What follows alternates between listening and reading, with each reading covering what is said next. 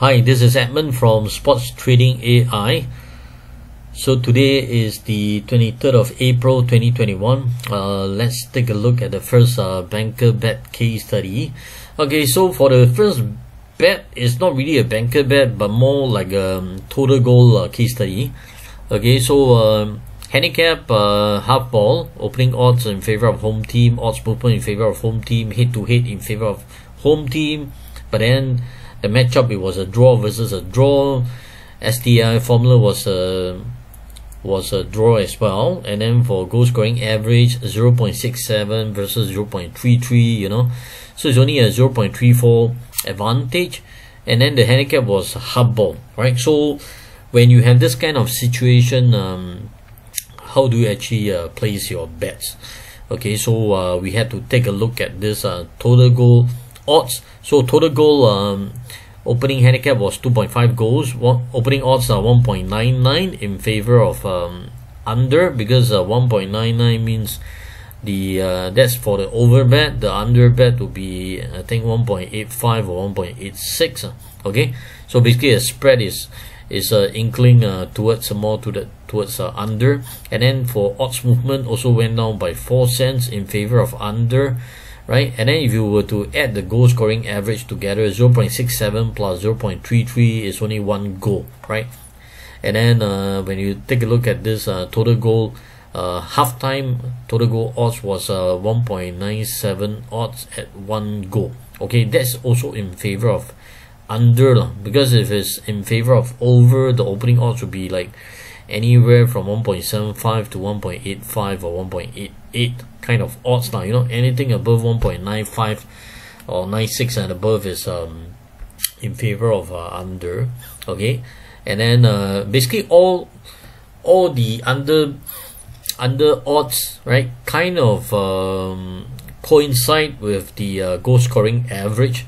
And that's the reason for this match we actually bet under 1 first half, as well as under 2.5 goals for the pre-match. Okay, so the match kind of manifests itself but except that instead of this Arsenal scoring, you know, it was Everton who actually scored, you know, because this season Arsenal has been pretty like unpredictable, you know. So that's how we actually won this bet. Okay, so for the second bet is also a total goal opportunity. Okay, so basically opening handicap was 2.5 goals, opening odds are 1.88 in favor of over. Odds movement drop, actually is 1.88, is 2.25 ball, but then it just went down to 1.85 and then it transitioned to 2.5 ball handicap.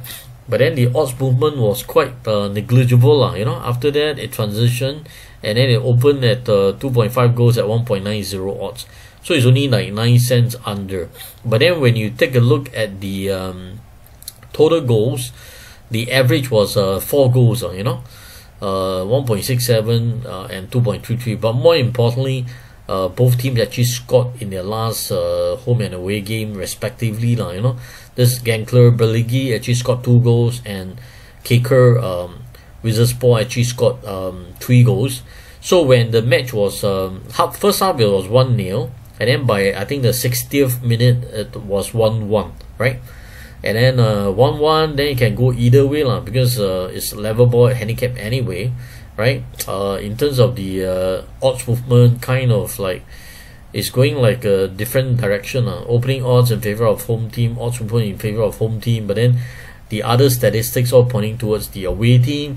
And then the goal scoring average, the matchup was a loss versus a away win. Okay, so this kind of stats can go either way, you know. Even if 2-1, it actually makes sense, because like the home team actually scored 2 goals, you know.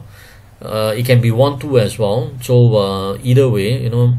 So that's the reason why we actually bet over 2.5 at around, I think, around 70th minute, right? 68 or 69 minute, yeah. And then by I think 73rd or 74th minute actually scored pretty fast, right? And then we won this bet. Okay, so this is the real banker bet. this match. Okay, Netherlands Division 2 for the match between this Den Bosch versus Roda. Okay, so handicap was 3/4 ball. Opening odds are 1.90 in favor of home team. Odds movement plus 13 cents in favor of home team. STAI formula was a draw. But then goal scoring average, it was 2.33 versus 1.67. You know, so the home team has got a plus 0.67 goals average. But then this Den Bosch actually lost their last home game. Okay, they scored 3 goals but lost. I think it's a 3-5 result. And then this Roda actually won their last away game and scored 4 goals. You know, so even though this is a banker bet statistic, it wasn't a very clear-cut banker bet, you know, because the matchup, it was a loss versus a away win, right? So this one we just placed like normal bet, normal standard bet kind of you know, for this match lah. But then kind of one-sided lah, you know. Yeah, full time it was 7-0. Okay, half time I think around 3-0 or 4-0. Yeah. Okay, so next we have also a real banker bet. Okay, so handicap was 3/4 ball. Opening odds are 1.83, and then odds movement went up by 20 cents. So basically, opening odds in favor of home team, odds movements in favor of home team, STAI formula, marginal home win in favor of home team, and then for goal scoring average, it was 1.67 versus 0.67, okay, in favor of home team, as the home team has got a +1 goal superior average. Head-to-head record was a win. Okay, both teams actually won their previous games. Okay, so this match we actually bet in play, because I actually updated the stats a bit slow. This was like a 2:45 AM match, right? So by the time I key in, almost like the match almost kicked off. And then what happened is, because the handicap is 3/4 ball, even though it is a banker bet, okay, on paper, but then if you take a look at the goal scoring difference, it's only 1 goal, right? So typically this kind of opportunity, we'll try to wait for hard ball handicap, okay, because since it's already 3/4 ball at 2.03 odds, very fast, like maybe like 10 minutes into the game, pretty easy for the match to actually end up, you know, at hard ball handicap lah. Okay, so that was what we were trying to wait lah. But by the 9th minute, this Shamrock actually scored. Okay, so when Shamrock actually scored 1-0, then it's a little bit dangerous, as in to chase again lah, because like I mentioned, the goal scoring average, you know, it's only a +1 goal superior average, right? And then if you take a look at the total goal odds, it opened at 2.25 ball handicap for total goals, and then it went to around 2.11 or 2.12 odds, and then transition to 2 ball. But the odds movement for this total goals actually went up by 15 cents, also quite a little substantial, you know. And then if you were to look at the result, it looks like a 2-1 kind of outcome. So what we did was we patiently wait for halftime lah. So, and then things didn't disappoint, as in like Bohemians actually equalized, I think, middle of the first half. Okay, and then halftime the odds was quarter ball, 1.88 strong odds lah, meaning the bookmaker is thinking like the home team is likely to win, and it kind of everything kind of aligned with the opening odds movement.